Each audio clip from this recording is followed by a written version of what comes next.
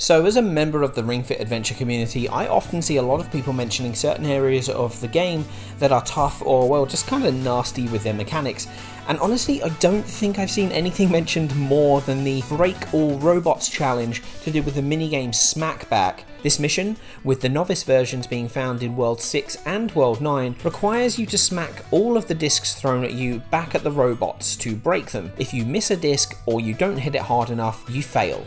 Having played and failed this mission more than my fair share,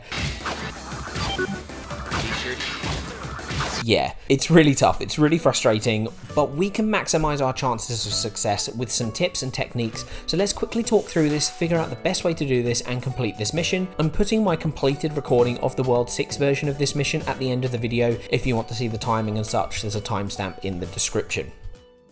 So the game of Smackback is cool in concept. You stand in your little arena and these robots appear throwing discs at you. You wait for the discs to get within range of the fan that your character is holding, and then you smack them back at the robots by twisting your body. If you hit them right, they'll fly back at the robots and break them, getting 100 points. If you don't, they'll either hit you, losing you points, or they'll just kind of flop. You get like 50 points, but you don't break the robot. There are two types of robot. There's red and there's blue. Red throws the discs straight at you, but blue throws them in like a curve, in an arc. You'll need to look at what robot is throwing and act accordingly.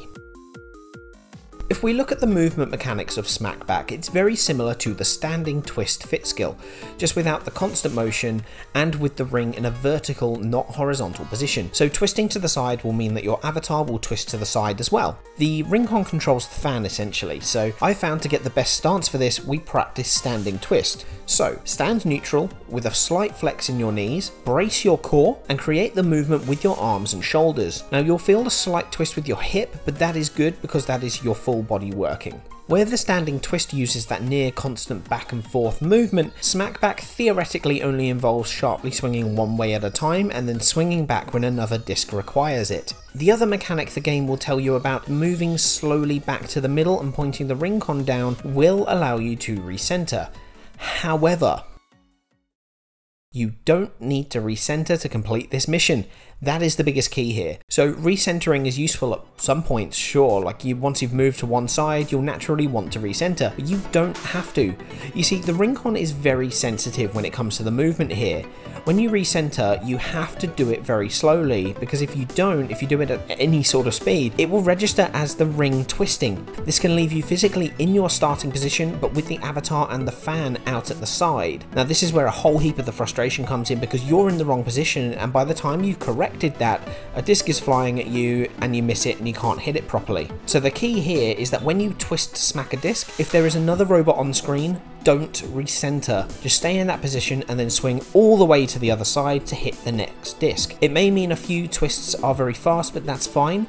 If all the robots are gone on screen, then if you want to recenter, you can, just as long as you do it slowly. The main key tip here is don't recenter unless you have to.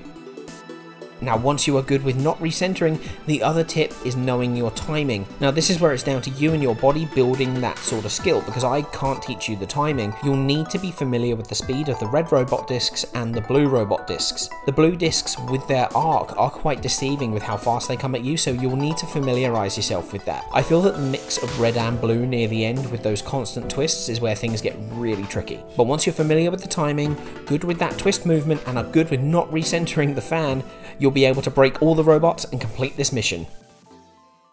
And honestly, that's it. That's how we're going to beat this. It's timing and knowledge on the mechanics, but you can do it. I believe in you. The mechanics can be frustrating, and you may fail a few times and then a few more, but it's all good, partly because you still gain experience for each failed attempt at the side mission, so you can almost use the failure to power level yourself. Little tip for you.